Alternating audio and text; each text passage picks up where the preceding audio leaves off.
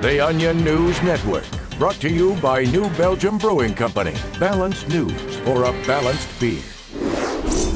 If you live in Williamsburg, chances are good you've seen them. Giant piles of beard hair rotting in the streets. Don't worry, it just means hipster molting season is here again. Experts say the husks of dead beards don't pose a threat to public safety and are just part of the natural life cycle of these strange organisms. Once a year, all at the same time, every 20-something urban male sheds his ironic beard to make room for larger, more fanciful facial hair. They need the beards. They're a tough exoskeleton that protects these young people from the non-whimsical realities of life.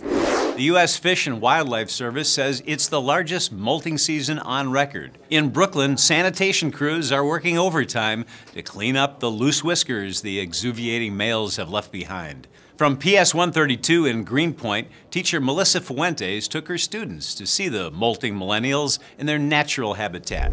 It's just really great for the kids to get up close and see their husks in real life. We're in the middle of a unit on invasive species, so we're examining the beards to learn more about their effect on the local ecosystem. We're collecting them to make a collage for the school. The affected youth's molting season comes right before their mating season, when the males use their lush beards to impress the local hordes of burlesque females. Up next, health experts say pacing and waiting for her to text back may help boost weight loss.